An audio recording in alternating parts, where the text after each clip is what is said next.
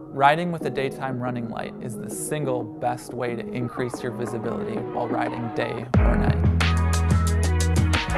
Riding with daytime running lights has been shown to make a rider up to 240% more noticeable to drivers.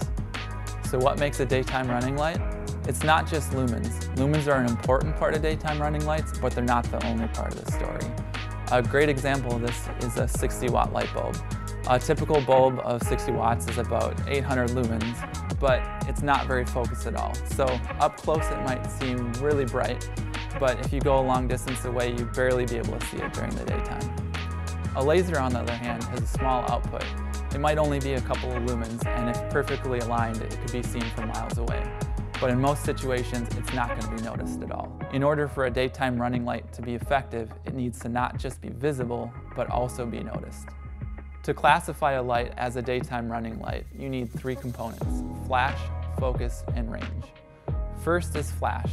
We use an interruptive flash pattern that's designed to really stand out.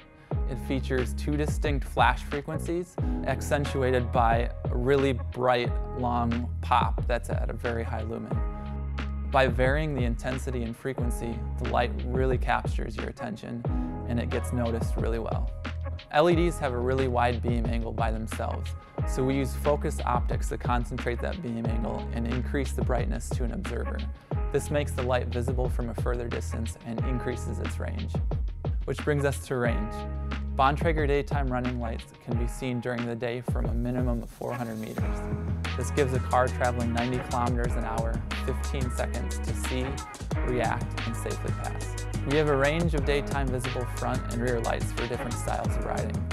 My favorite lights, the Flare RT and the Ion 200 RT, are visible from over 2 kilometers during the day.